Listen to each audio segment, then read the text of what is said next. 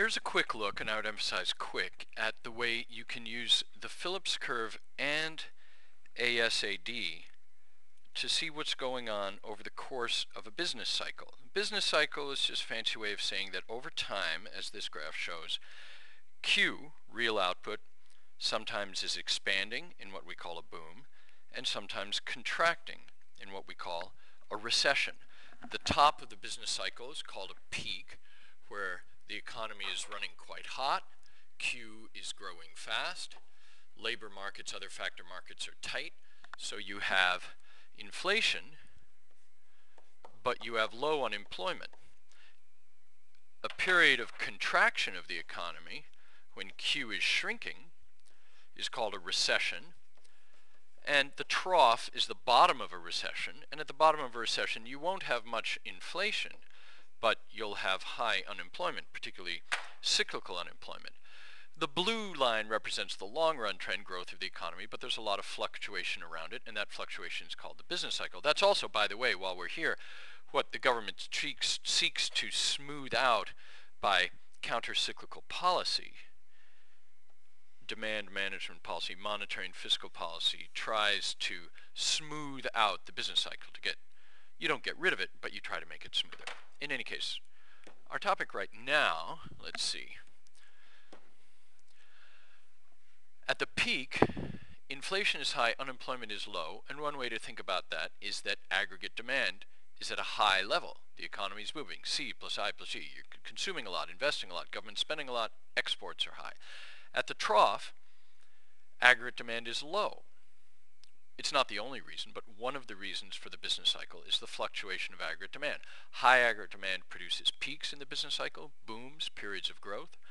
Low aggregate demand produces troughs. High unemployment, low inflation, recession. Now, the short-run Phillips curve just observes this fact, that inflation and unemployment in the short run tend to vary inversely, that at the peak of the business cycle, when aggregate demand is high, you have a high rate of inflation and a low rate of unemployment. At a trough in the business cycle, when aggregate demand is low, inflation is low, but unemployment is high. That's just the fact, the sort of statistical observable fact that the short-run Phillips curve illustrates.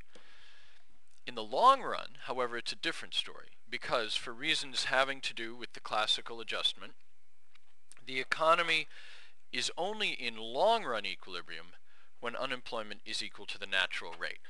So the long-run Phillips curve tells you that in the long run, the economy is only going to be in equilibrium when unemployment is equal to the natural rate. So there's no such trade-off in the long run between inflation and unemployment.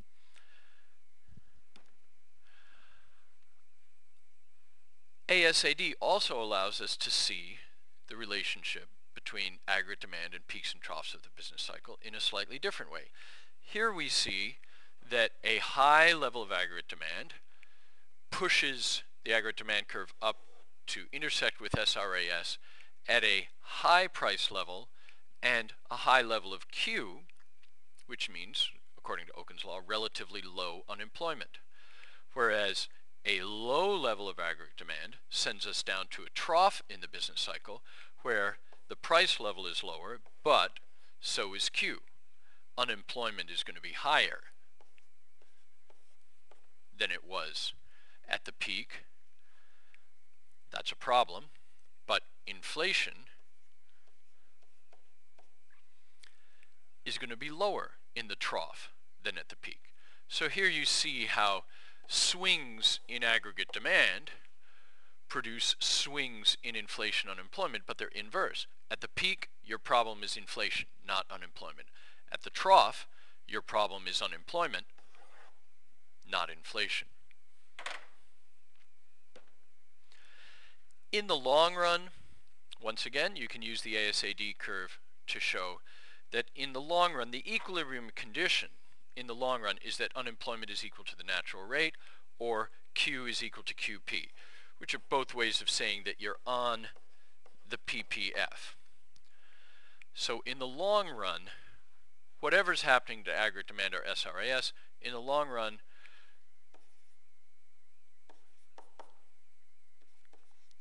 equilibrium occurs only on the LRAS when Q is equal to QP and unemployment is equal to the natural rate. To put the two together, two different ways to show a similar thing. They're kind of back-to-back mirror images. The Phillips curve diagram shows that although you might be up here sometimes at a peak, or you might be down here sometimes in a trough of the business cycle, in the long run, when unemployment has adjusted to the natural rate, which may take a long time, you'll be somewhere on the long run Phillips curve, because unemployment will be at the natural rate. You might be at a high rate of inflation, you might be at a low rate of inflation, but unemployment will be at the natural rate. The ASAD graph tells a similar story in a different way by saying that in the long run, you're going to be in equilibrium somewhere on the LRAS when Q is equal to QP. That's where the long run level of Q is.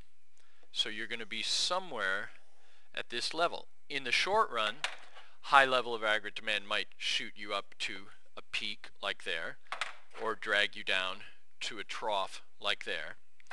But those are only short run fluctuations around QP. And in the long run, you're at QP, either way you draw it.